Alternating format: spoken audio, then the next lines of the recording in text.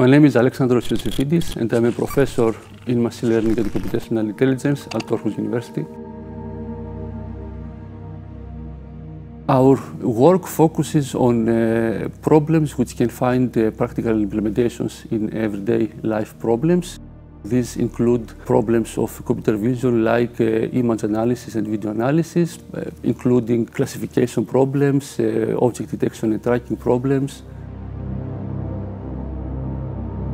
I see myself as both a researcher and an educator.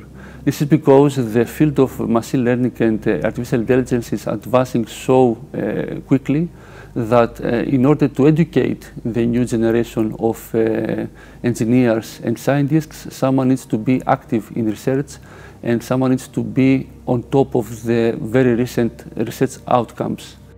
So this is a great recognition not only for me but also for our research group and its members and the Department of Electrical and Computer Engineering.